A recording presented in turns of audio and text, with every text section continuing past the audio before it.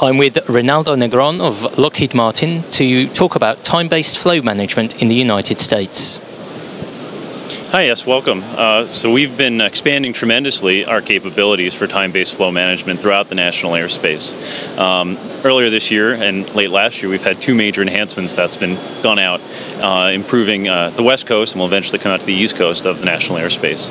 The first is extended metering and GIMS. So extended metering takes the airport metering that we've been doing so well for so long and extends that further into the en route airspace, providing controllers a longer horizon to manage delays.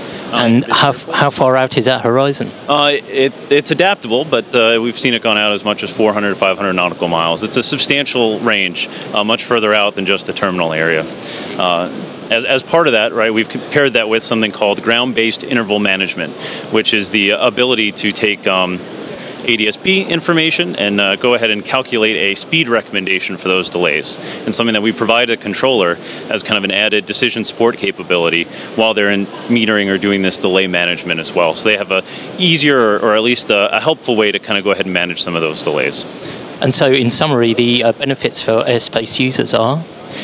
So the benefits that you'll see is, one, it's a key for kind of optimal descents, right? Getting ready for those kind of management and kind of metering further out enables those optimal ascents to start being used, as well as the capabilities kind of help with workload, as well as better separating aircraft when you have better tools at hand, such as speed as well as altitude recommendations.